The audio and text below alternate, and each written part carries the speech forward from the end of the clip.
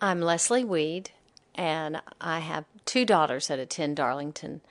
Haley, who is a senior, and Carley, who is a sophomore this year.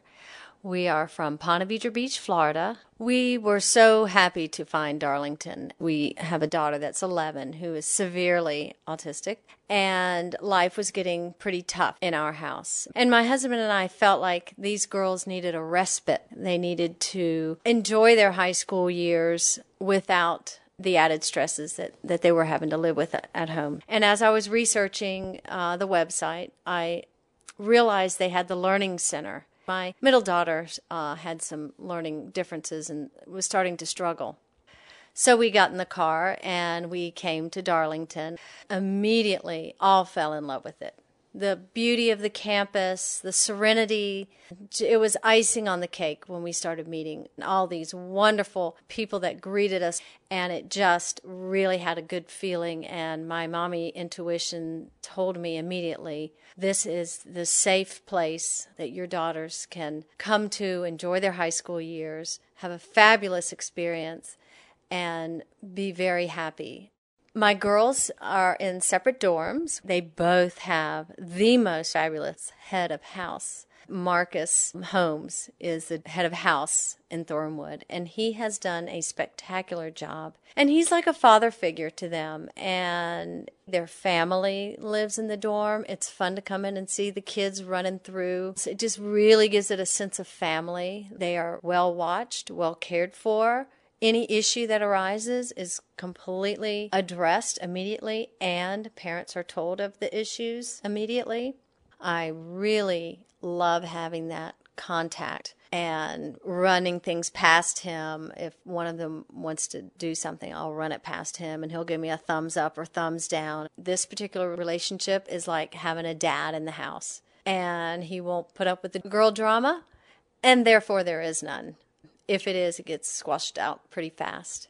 And Carly's dorm is Carolyn Blaylock, and she's fabulous. She always responds to text messages or emails within 5 minutes, and that's always comforting to know that if I have a question, I'm going to get an answer. They never feel like I'm asking too much. They immediately take care of whatever I need, and that is a great blessing to have here.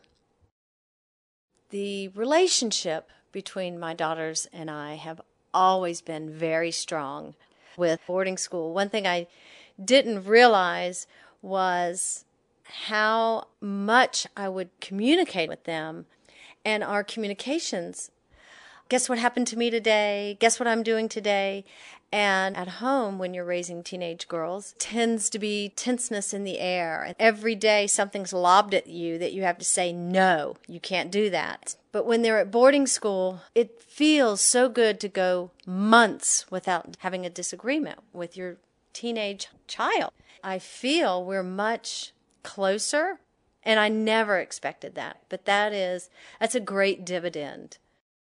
One of the greatest gifts these girls will be taking away from being at Darlington is their management of time and their organizational skills.